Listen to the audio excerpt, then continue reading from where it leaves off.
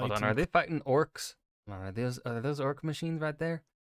Are those fighting a wog? Can't quite tell. Can't see who exactly they're shooting, but I'm gonna say they're fighting a wog. Those look like orc machines. Hey there, guys. Alright, today we are learning how to become an Astartes. Space Marine creation / recruitment by Lewitton. Now, before we dive in, I do want to give an update on when I plan on watching Hell's Reach and the part 2 to Lewitton's Imperium of Man video.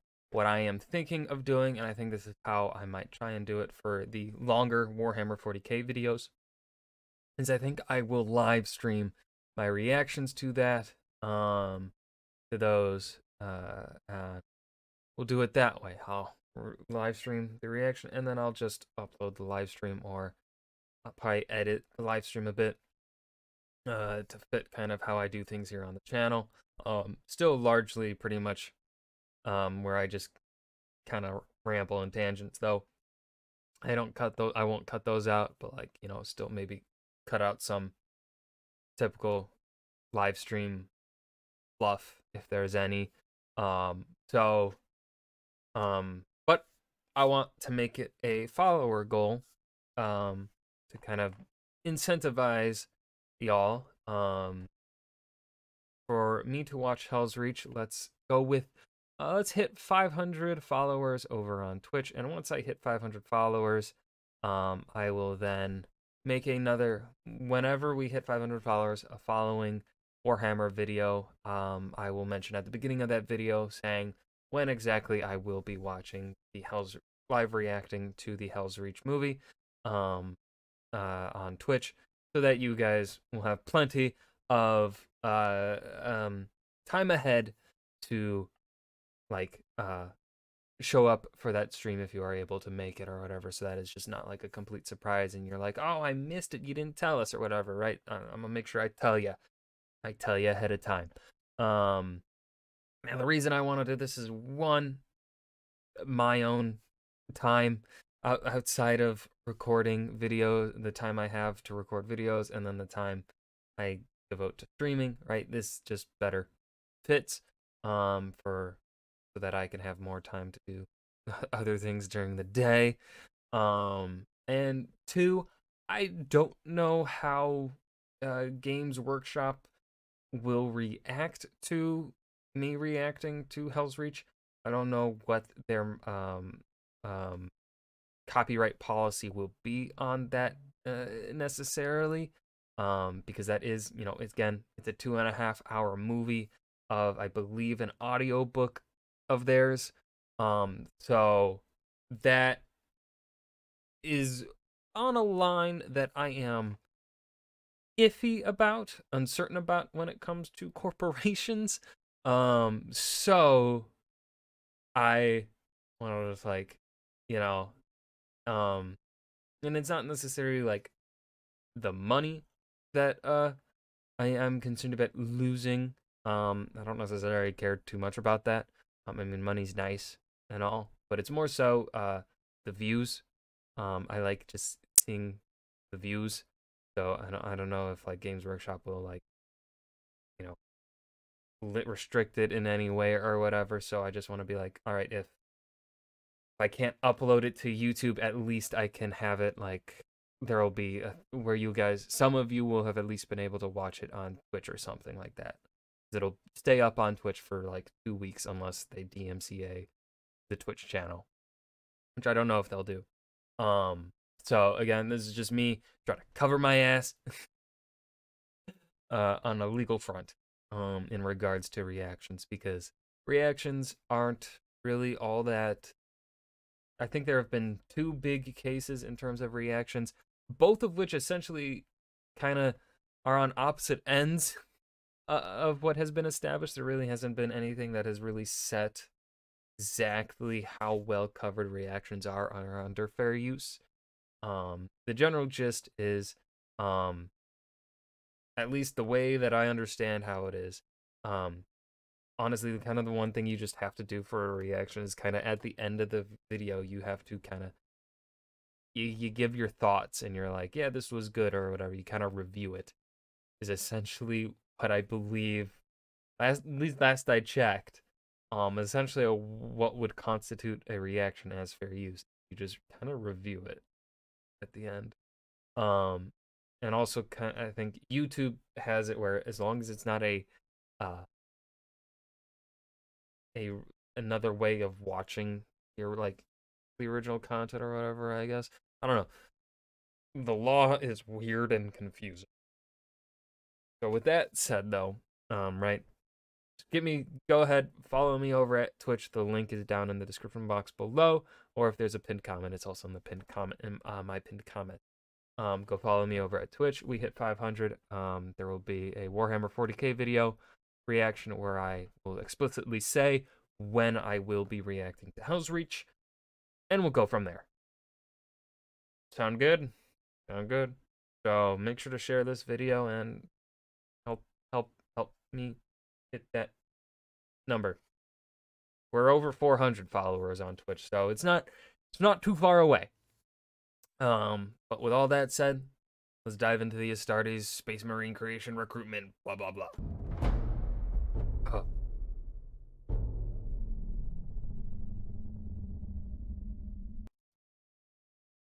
There is only WAG.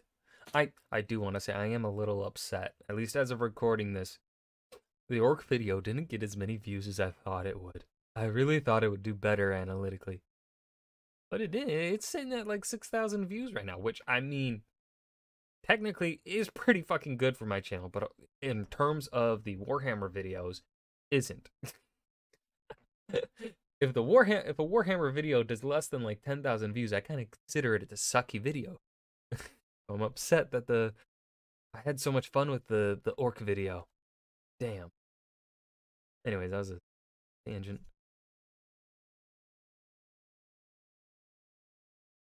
Shoulder pads for days, baby.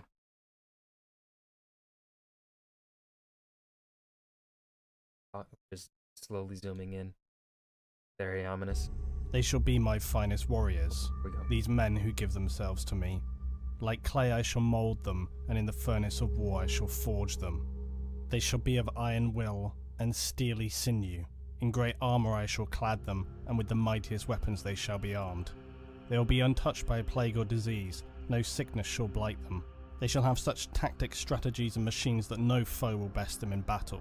They are my bulwark against the terror. They are the defenders of humanity. They are my Space Marines, and they shall know no fear.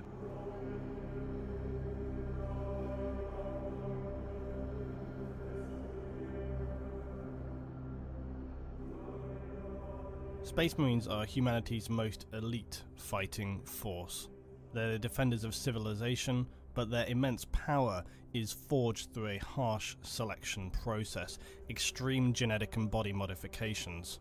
This grueling transformation kills many recruits, and those who do survive it are left arguably barely human.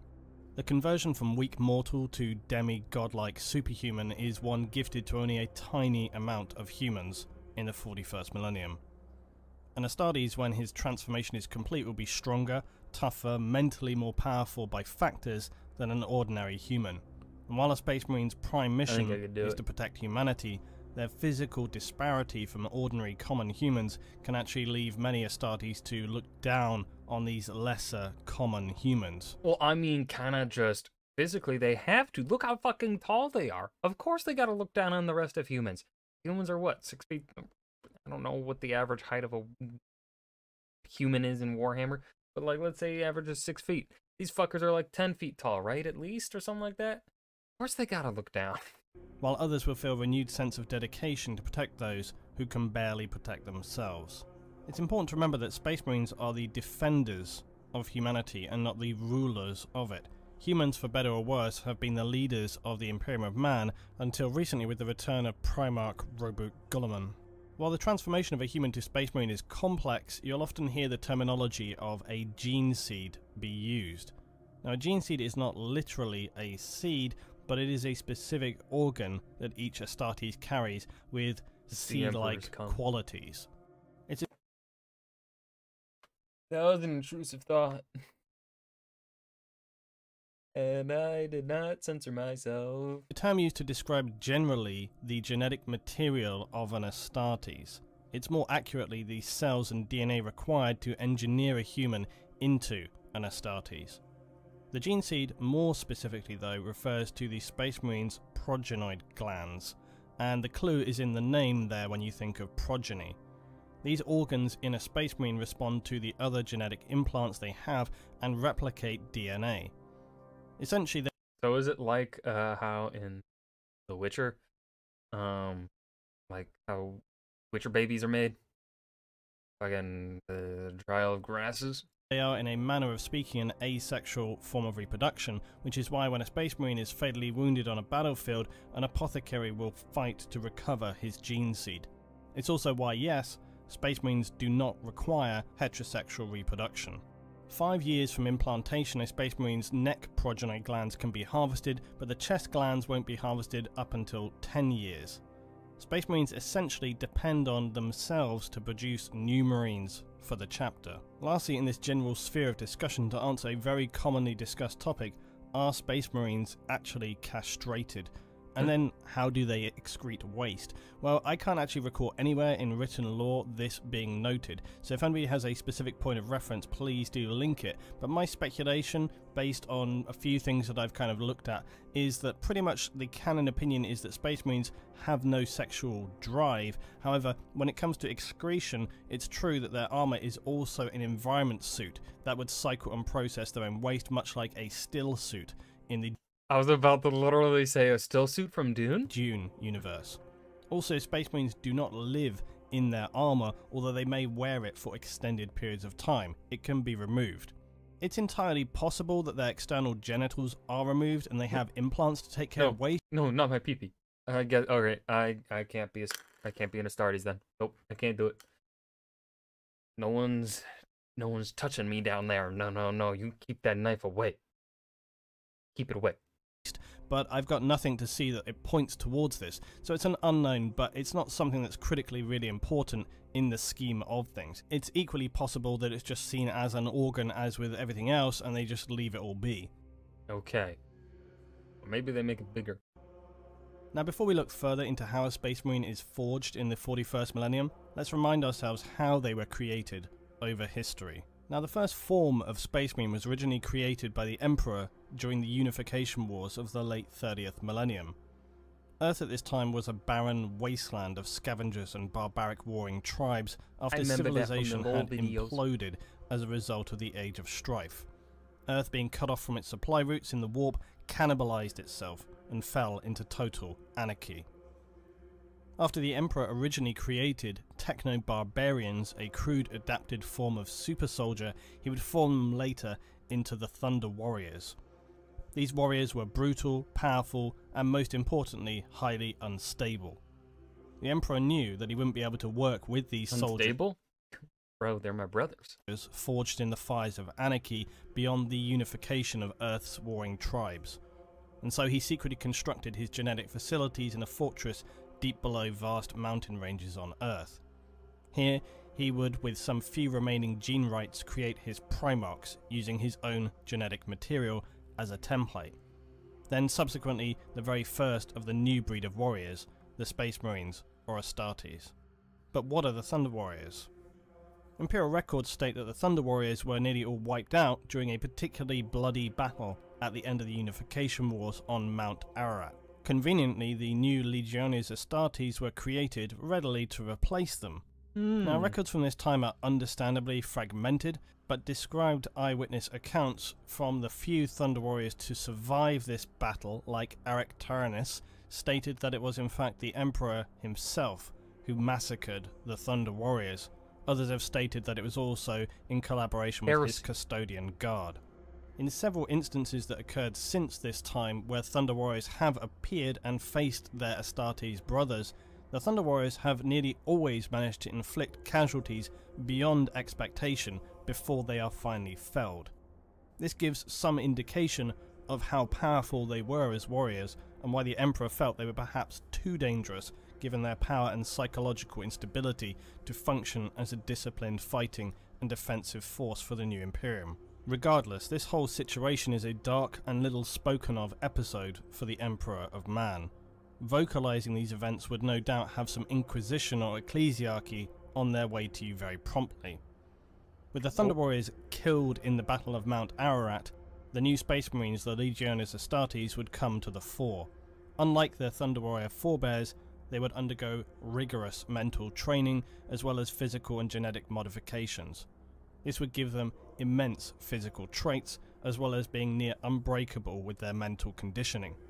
The new Marines were initially segregated into 20 legions. This separation was not for simple organizational purposes. Each legion was imbued with genetic traits from their Primarch, and as such this impacted their character and behavior. To ensure unity, the Emperor designated them to state. I do like how what Lewitton has been doing, or is doing here especially, is this is all information he has essentially already said, especially in the Imperium of Man videos, but he is reiterating it specifically because he's like, this is an Astartes specific video, so we are going to recover all this stuff that we already know. Granted, I think he's probably doing it a whole lot. He's explaining it in a shorter term than in previous videos, but he's still like, he is I'm blanking on what word I want to use here. He's retracing his steps. He's making sure everyone is up to speed on exactly what Space Marine is, and I do like that. That's really good. That's really together good. In their legions to reduce friction and ensure cohesion of the Astartes brothers. Through recruiting and conquest of human colonies as the Imperium expanded, so did the Astartes legions. What had begun as a handful of Marines swelled to tens of thousands during the Crusades. This would lead later to heavy damage caused during the heresy after the Primarchs holding such immense power, being the sole commanders of each Space Marine legion. After that period of chaotic incursion, Robert Guilliman, Primarch of the Ultramarines, would draft the Codex Astartes, and the remaining loyalist Primarchs would, after much consideration, agree at best that the Space Marine legions be split into chapters. This was to ensure no Space Marine legion could wield the sheer weight of power they had during the Crusades and subsequent heresy. This was known as the Second Founding. Each of these chapters would take a permanent homeworld or fortress monastery in the Imperium. The Codex Astartes states that each chapter would be 1,000 battle brothers in number and manage its own recruitment.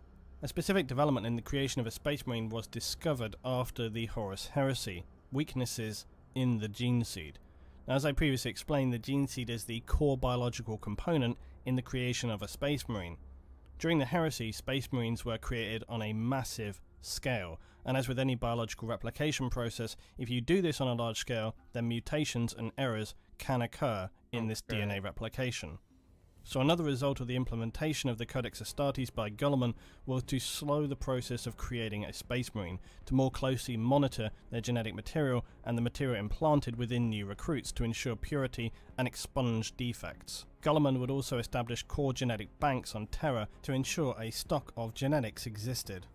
These pure sources would provide new material for the foundings of Astartes chapters. Dude, Guilliman is the fucking G, dude. And also prevent any further contamination.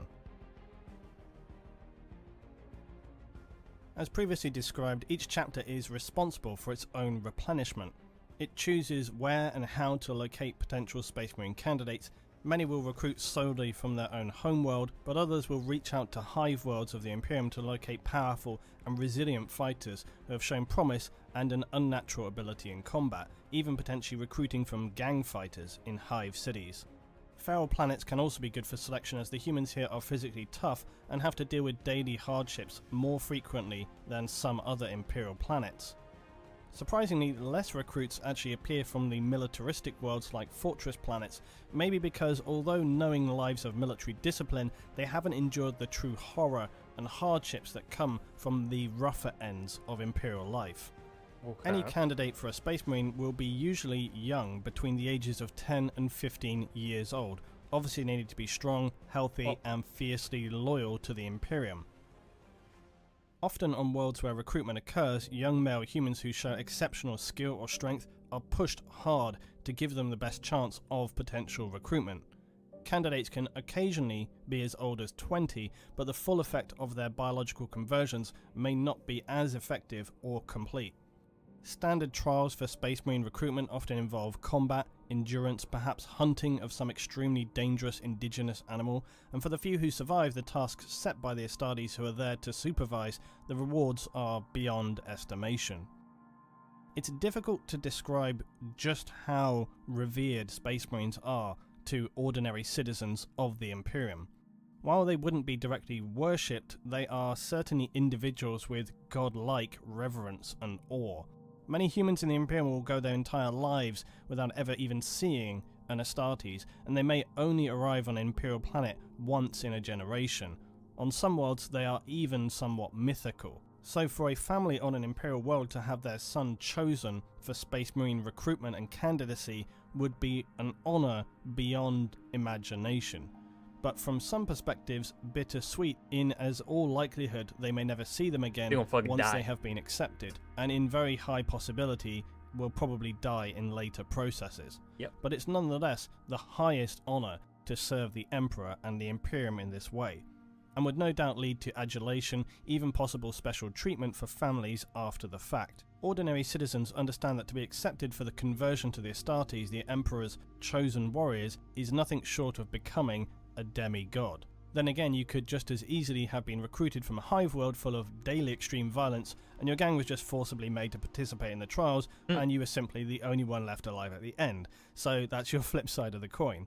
Pray you never... But how would a gang be loyal? Like, why take a gang though? Because they're probably not going. Like, how do you know they're gonna be loyal to the Imperium as a whole? Gangs form out of a distrust of government.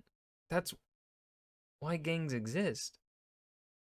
Because they feel the government isn't doing enough. Like, the government isn't fulfilling their needs. It's essentially how gangs form. You know, it's just like a gang is an aspect of being a gang is the intrinsic distrust of government. I don't see how that's a good recruitment tool. Seek acceptance to the Grey Knights. I'll cover that later. Despite all the physical and mental requirements for candidacy, another element is spiritual purity. In the 41st millennium, Imperial society is heavily religious, worshipping the God Emperor, and most importantly, decrying the ruinous powers of chaos. Chaplains and the ecclesiarchy will continually monitor society around Astartes' recruitment sources to ensure that there are no signs of taint by the dark forces of chaos. Aspirant. With the easy part over, the selected candidates, now known as aspirants, will begin the ritual process of becoming a Space Marine. This may be a formal process of reciting scripture, or it could involve further trials. These could take place on the homeworld, or result in immediate departure for the aspirant. Each chapter has their own private and guarded initiations. Some of these can be heavily traumatic, and are usually significantly harder tests. Trauma in the 40k universe? No way. Designed to break those who show even the smallest cracks of weakness. These trials for the young aspirants may even include ritual slaughter, scarification, even amputation and bloodletting. It's all designed to prove their commitment, loyalty and unwavering faith in the Astartes chapter. Unsurprisingly, some aspirants do not pass this phase of testing physically or mentally. Aspirants will continue periods of testing and examination as well as actual live combat during their period as a recruit for the Space Marine chapter. And some of these trials may be cleverly disguised as coming-of-age rituals, other celebrations some more combat-based. All, though, will be observed carefully by senior members of the chapter and chaplains who will be assessing key traits and behaviours, looking for candidates who fulfil their exacting requirements. Some of these aspirants from Feral worlds or even other worlds may not be truly aware of what Space Marines are, and this innocence may in some way protect them from making overthought errors that cost them later. Still, some chapters actually take little interest in these early stages and will only actually become involved later once aspirants have been further thinned down. The whole process is a physical and psychological minefield. Some challenges could be unachievable, while others the simple act of survival is enough to merit approval to progress to the next stage. All the tests put to Space Marine aspirants are designed to test every element of their being to the limit and expose any weaknesses that are present, as well as learn about how they handle and make judgments on situations they are presented with. While the recruitment age for these aspirants is undoubtedly young, it's worth remembering that the nightmare environment of the 41st millennium is undoubtedly very harsh, and so growing up and becoming an adult quickly is something which many learn to do, and so their age shouldn't necessarily dictate your judgment of them based on our current period in time. They're still children. Standard Astartes trials for these young recruits can include knowledge of self. Astartes look at recruits' mental strength equally to the physical. The horrors they will face in their lives as a Space Marine, despite later conditioning, require the strongest character in a recruit to be successful and worthy. They may use a chapter librarian to impose psychic horrors on a recruit to see if they survive the nightmares they are forced to witness. He may be forced to take drugs and face the worst parts of his own psyche. The stress and trauma of this trial can often physically affect their bodies as well, so in many ways this becomes the ultimate test for recruits. Completion of this trial will undoubtedly fundamentally alter the young recruit forever. Some chapters, like the Imperial Fists, consider this kind of mental testing especially important, but do so by exposing their recruits to literal physical pain, and we use devices like the subtly titled Pain Glove. These hook into the nervous system of the recruit and inflict horrific pain, but also maintain their consciousness well past what a normal individual could handle. The result will either be a mentally toughened but probably scarred individual, or a complete mental breakdown and death. An obvious and standard test for Complete mental breakdown? That's me. I was gonna say Tuesday nights at 9:03. No, it's every night. Every day. Every morning, every afternoon, mental breakdown. many recruits is exposure. Most worlds of the Imperium have unforgiving environments, and so sending out recruits into these wastes with little to survive with is an easy way to tell who is strong enough as a candidate. Space Marine apothecaries can rebuild damaged individuals, so the test is less of can you survive without consequences, and more simply, can you survive? Many worlds are severely irradiated, frozen wastes, toxic wastelands, or ashen wastes, where planets have suffered total ecological collapse. Alternately, a planet could also be a literal jungle full of horrific creatures, small and large, ready to tear you to pieces or just melt your face off. As stated, the test is simple: survive for a set period of time. It will also likely involve some object of crossing a distance from A to B, so as to avoid recruits just digging a hole somewhere and sitting in it until time has elapsed. Some of the tests could well be impossible to complete and are simply assessing who can survive longest or travel furthest before dying or near death. The Ultramarines and Space Wolf chapters are known to favour exposure testing. A fairly self-explanatory trial, recruits are pitted against one another in one-on-one combat. When the last few remain, the assessing Astartes will usually halt the assessment. The type of duel could vary between armed or unarmed combat, consecutive combat, or recruits switching out on completing rounds. There is one constant though, and that is it's always a fight to the death. Again, apothecaries are able to heal most ordinary human wounds with ease, so these fights are often fairly no-holds-barred brutal affairs. Amputation and heavy trauma being the norm. Unsurprisingly, duels are the Blood Angels trial of choice, but others such as Dark Angels, Imperial Fists and Space Wolves also put this trial to their recruits. War is life in the Imperium, and although some worlds know this more than others, planets used for recruitment usually have some form of regular combat going on. This trial is less a trial and more a means of assessing potential candidates. Astartes may have observed headhunting particularly strong champions, or they may watch them from orbit, observing infighting between tribes on Imperial feral worlds. In this trial, recruits are tasked to head out into their homeworld and slay a beast for causing chaos or harm to their world. Many Imperial worlds host highly dangerous life forms or worse, orc infestations. The recruit must go out alone, or sometimes in small groups, and return with their captured hunt often alive. With these group hunts though, the nasty twist is that there can only be one successful recruit, so they could turn on each other, break off alone to achieve or steal victory.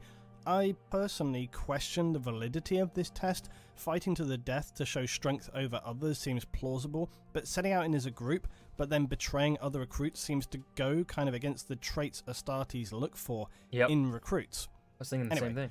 On returning home, they'll be required to slay their successful hunt in a ritual in front of their community before being led successfully away in the throes of glory. Lastly, the quite vague challenge trial. And this is exactly what it is, some form of probably unsurmountable challenge. This could be to attempt to fight a full-blown space marine in combat. An impossible task, you might imagine, but usually remember this is the 41st millennium and bizarre occurrences are abound. While the thought of a child fighting a space marine seems insane, remember the task is usually to see how they approach it, not necessarily their success. In some extremely rare situations though, the aspirant may actually beat the space marine challenger. As completely impossible as this may seem, that individual usually will hold some unusual or rare power and will go on to become a legendary hero of the chapter. The aspirant will also usually be armed while the space marine unarmed and without his power armor. Still, as with most of the former trials, the test here is really about if they can just survive at all, not so much best their opponent. Other arguably more horrific tests though could be non-combat based and test a recruit's strength, speed, mental skill or resistance to toxins. So they might for example be forced to drink nightmarish toxic chemicals, lift weights so heavy they break their bones apart, or evade some kind of horrific dangerous trap. Recruits deemed to have succeeded by whatever standards, however unlikely, will then be restored by chapter apothecaries. Ultramarines and again Imperial Fists favour these trials.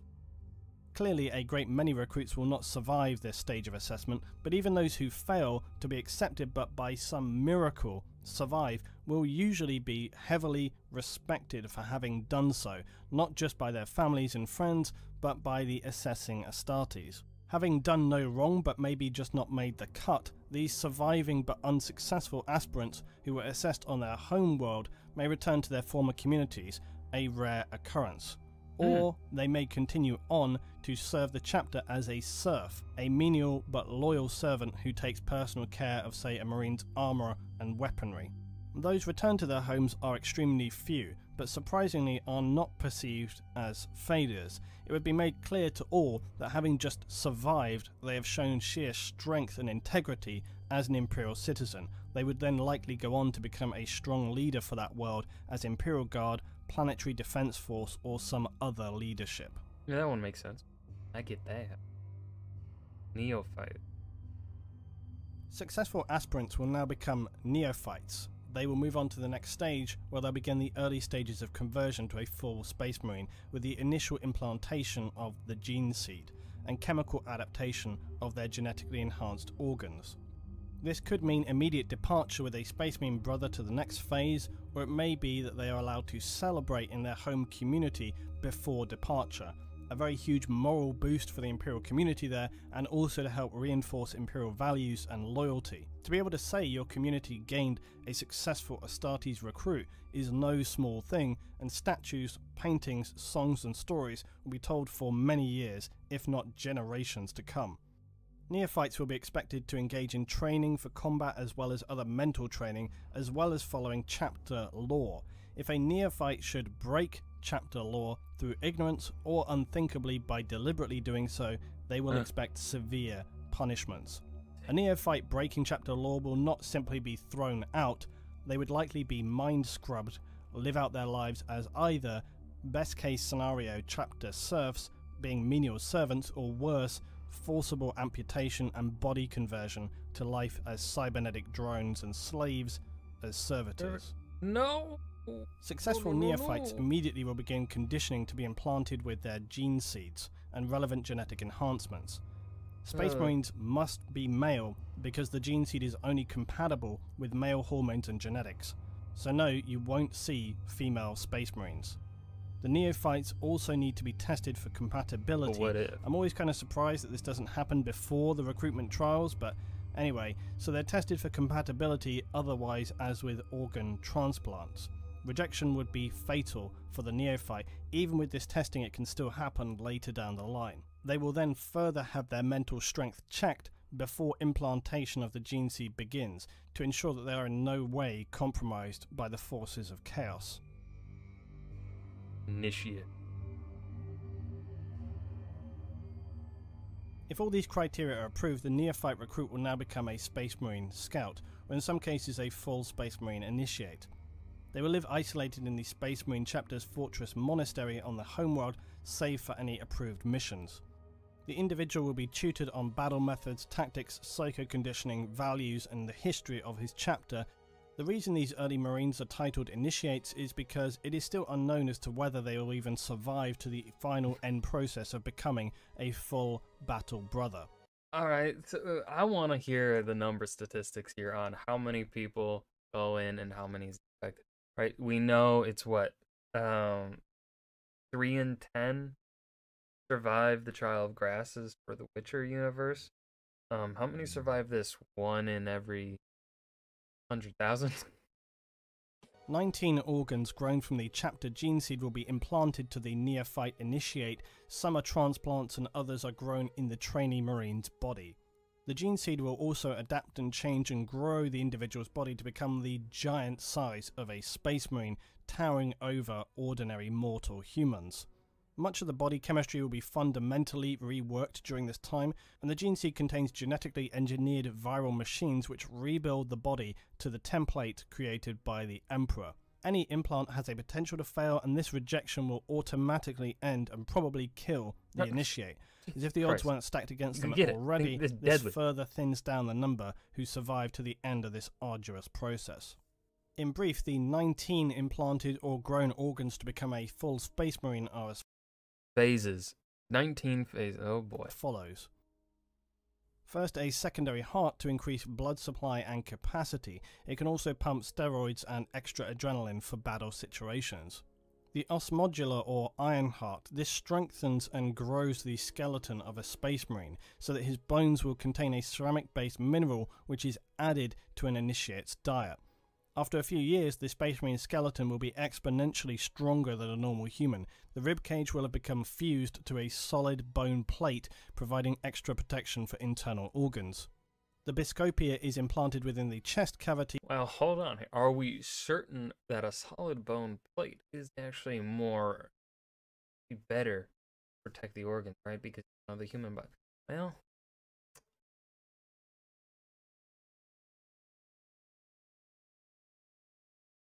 I guess that would be the difference between plate mail and chain mail. I guess if we want to look at the way our ribs are currently, we could look at our ribs currently as kind of chain mail.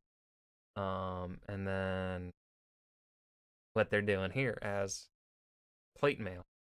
Okay. So, yeah.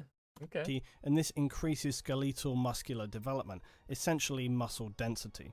The hemastomen assists in carrying oxygen and nutrients more efficiently throughout the blood. It also assists in regulating the second and third implants. The Larraman's organ is also placed in the chest and manufactures synthetic Larraman cells.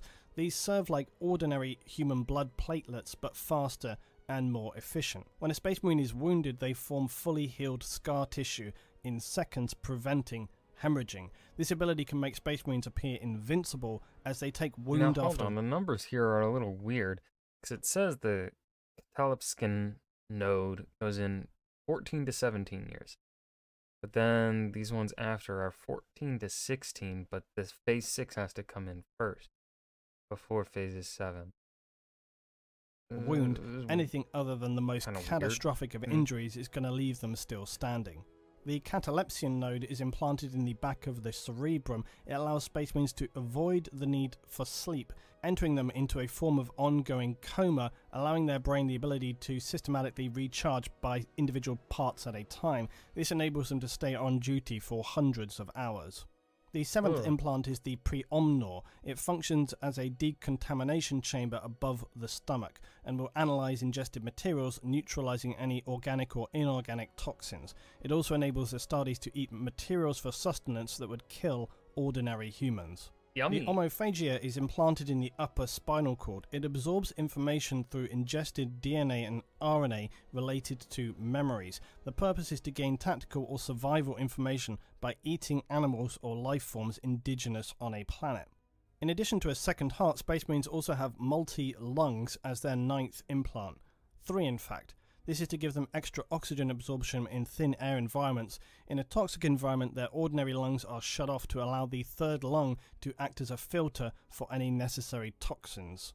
The 10th adaptation is the ocular lobe. It's a gene seed adaptation that enhances eyesight along the optic nerves. This gives increased accuracy of vision and increased low light sight ability. Lyman's ear is not simply better for more accurate hearing, it enables Marines to resist ordinary human dizziness and for them to be able to filter out white noise and sonic attacks. The Sasan membrane allows a Space Marine to enter a state of suspended animation. This can enable mortally wounded Marines to survive until help or an apothecary's arrival. This hibernation period has been known to be able to last for anything as long as half a century. Melanochrome alters the pigments in the skin cells, allowing Astartes to shield himself from dangerous radiation and heat. Different levels of this in effect can cause physical differences between chapters, such as the very pale skin of the Blood Angels or the darker skin of the Salamanders. The oolitic kidney filters blood to further remove toxins that have been ingested in combination with the 7th organ. It is best not to think of this though like an ordinary kidney, as this organ functions to assist in removing toxins before they have passed through any normal process of absorption. Otherwise, it wouldn't be very useful. It also helps to regulate the advanced circulatory system and other organs. The neuroglottis in the mouth allows a Marine to biochemically analyse things by taste or smell, or determine if something is poisonous or safe. Despite their advanced organs, this could still be very useful for a variety of purposes, and it can also enable them to track targets, much like a canine. The mucranoid is implanted in the nervous system and, if activated through an external treatment, will cause the Astartes skin to secrete a waxy substance. This will cocoon them to protect them in situations of extended suspended animation, even the vacuum of space or other temperature extremes. The Betcher's gland consists of 2 glands implanted in the mouth.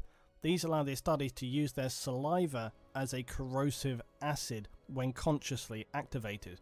This could enable them to corrode bars if they were held captive or remove doors from their hinges. It also can assist them in eating difficult to break down substances. If taken captive, here's the thing. I don't think anyone gets taken prisoner in this universe. Some Marine chapters have found that this organ no longer functions or has become less effective over time. The progenoid glands, or the gene seeds, are the critical organs of a Space Marine. They're implanted into the neck and chest cavity and serve as reproductive glands to allow their DNA to be collected upon death and safeguard the continuity of the chapter.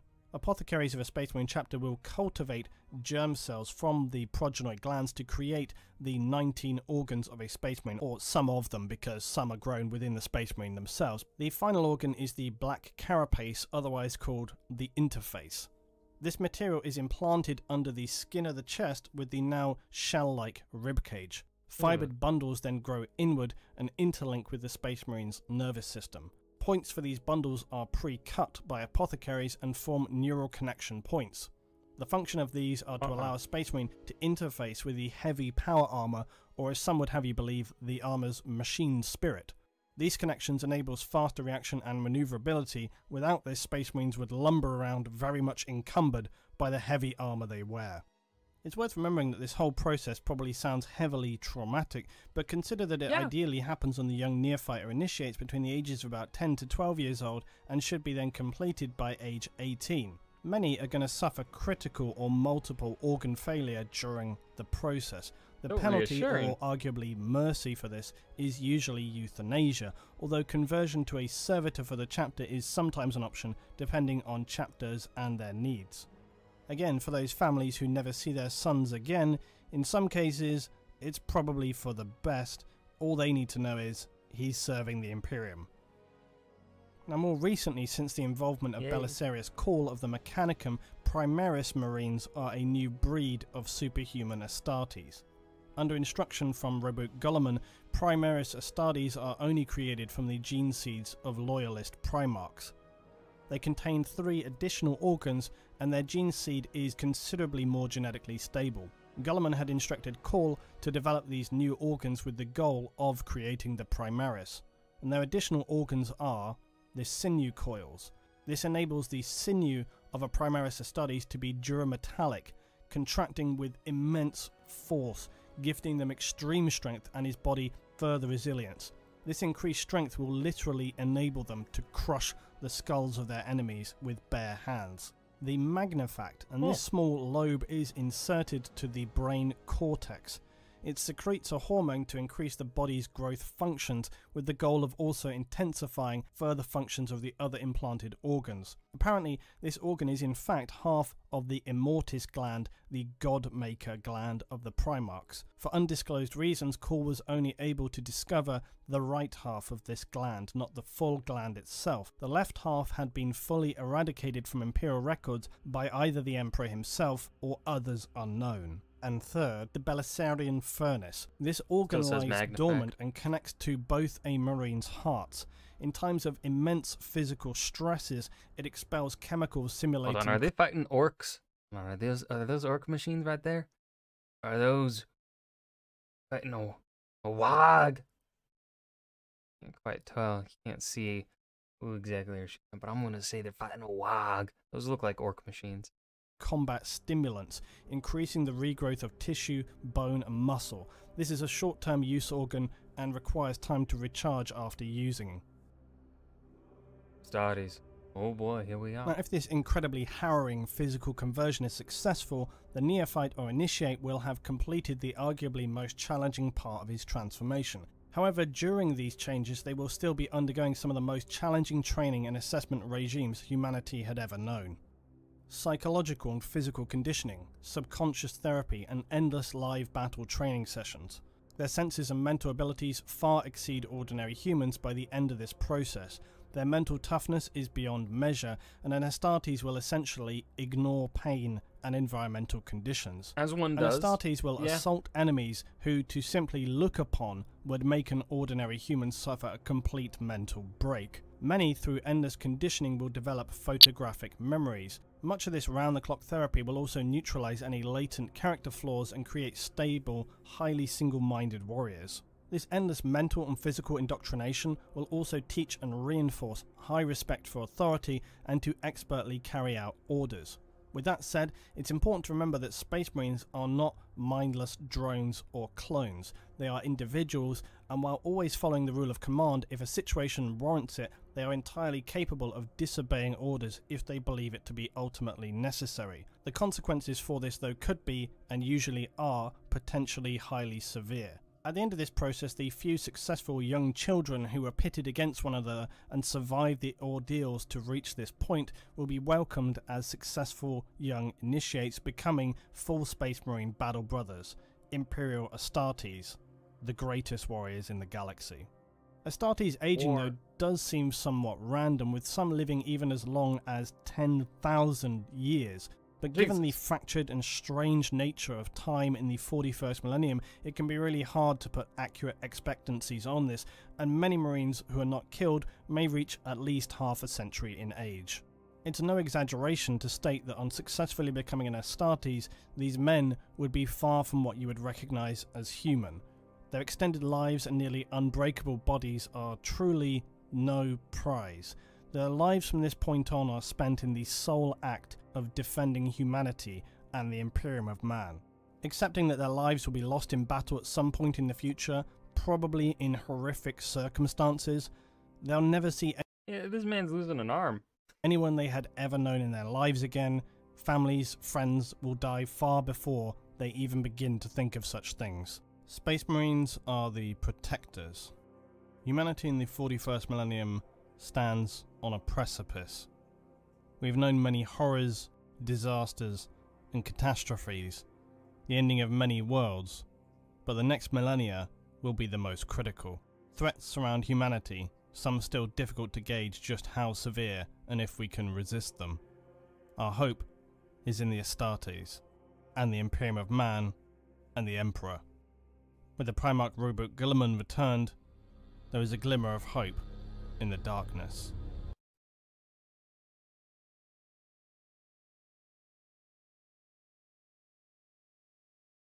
Man never changes, so war never changes. Okay, that's a bit cynical. Heliman, I thought you were supposed to be the hopeful commander. Is not all right. That was Space Marine Creation / Recruitment, your guide on becoming an Astartes Warhammer 40k lore by Lewitton. This was a good video. There wasn't really much for me to say because he was just kind of, there's a lot of information coming at me, so I feel like there wasn't really anything for me to say. I was just like kind of just trying to keep track of it all as it was getting flung into my ears. And I don't know how much of this information is still in here. But yeah, this was a good video. I like Lewitton's style, for the most part. I got nothing else to say here at the end. I hope you guys enjoyed. Remember to hit that like button and subscribe for more. And I will see you guys in the video. Peace.